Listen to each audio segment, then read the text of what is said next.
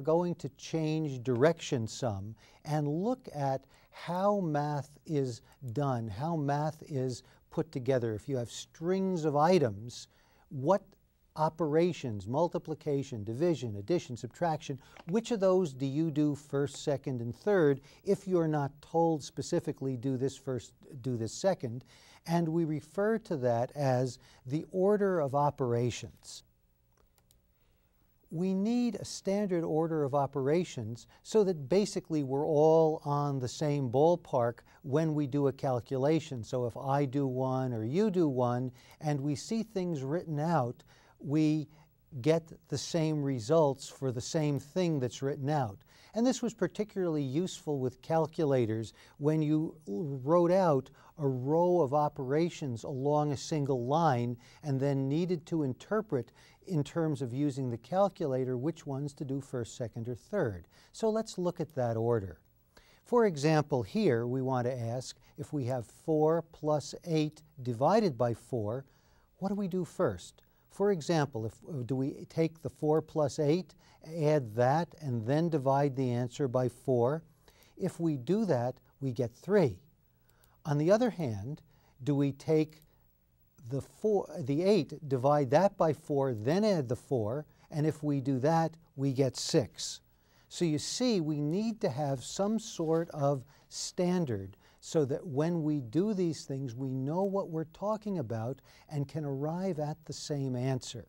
So let's see how we've worked this out, what everyone, at least at this point, has agreed to, and what all of us will agree to when we do these problems, because of course that's what we're going to ask you to do and what we're going to grade you on. Let's look at a reasonably complicated string and see if we can sort this out according to the order of operations. So the first thing we need to do is locate any parentheses. And we're going to treat that as a mini problem as we go through this. The next thing we need to do, the next thing in the order of operations, is locating any powers and roots. And we see here that we have the square root of 121. Then we need to see where all the multiplication and divisions are. And we see we have a division, the quantity 2 squared plus 8 is divided by 4, and we have a multiplication 2 times 2, so we have to know that. And finally, we have to note any additions and subtractions. And we see we have, within the brackets, we see we have an addition, and then outside we see we have a couple of addition operations.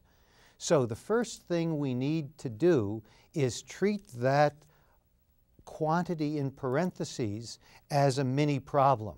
Let's go do that on a separate slide and then go back.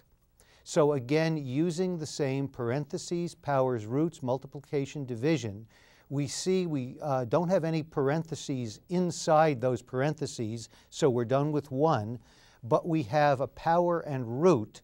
So 2 squared, we make that a 4. Then we don't have any multiplication or divisions in there, but finally we have some addition subtractions. So we make that, add that up, I should say. And so the value of the quantity that was in the parentheses is 12. Now we go back and substitute that 12 in. The next thing we need to go after are any powers and roots, having done all the material inside the parentheses, and I see that I have a square root of 121 in that string that I'm going to have to deal with. So I go back to that and replace the square root of 121 with an 11. So now I've done with parentheses, powers, and roots. Now I need to go after the multiplication division. I see I have a 12 divided by 4. That's going to give me 3. And I see I have a 2 plus 2 there. So I do those operations and again replace that with the values. So now I have addition subtraction left, and I can do that operation 3 plus 4 plus 11. I do the addition subtraction last and get 18. And so I'm done with this problem. And again, you see that when you have an order of operations problem, you need to divide it up into steps so that first of all you look for parentheses, and step one is separating those out and treating it as a mini problem. The next thing you do is look for powers and roots. Basically anything that can be done by itself without involving another number. And powers and roots, it's 2 squared. That's all there is. There's no other number than the 2. You got to work on that. Square root of 121, that's it. So you work on that. Then we went to multiplication, division. Then we went to addition, subtraction. Let's look at another problem and see if we can sort it out.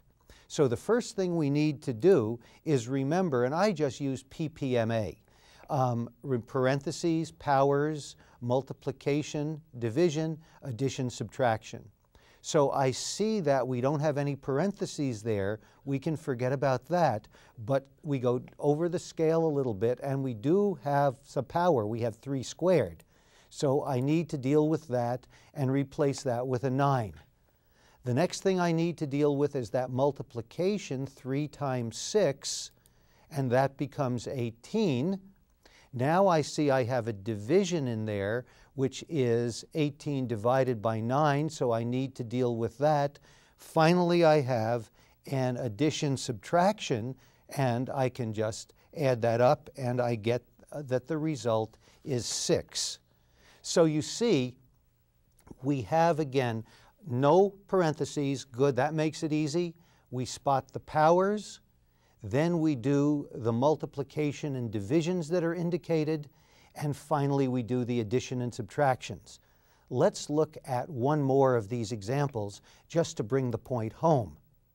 So now we have something that looks a little bit more complicated, but we find we have no powers. That makes it easy. But we have 2 different types of parentheses. The curved brackets nested inside the square brackets. So what that tells us is we need to deal with the most inside brackets first. So we need to deal with the 3 plus 2 and the 4 plus 5. Then we move to the next outer brackets and deal with those. So you start at the most inside point. Let's do that. So when we do that, we remember again parentheses, powers, multiplication, and addition. So we see we have 2 inside brackets there, and let's deal with those.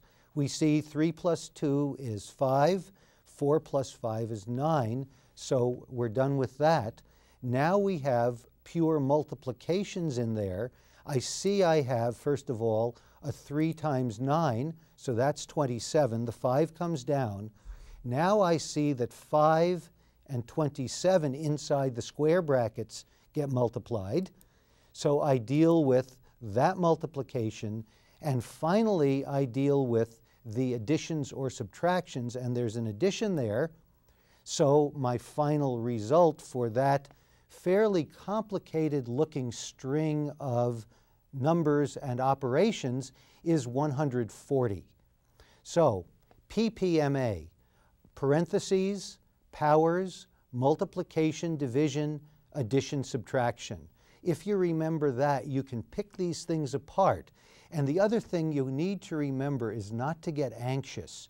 You need to do these things on a step-by-step-by-step basis.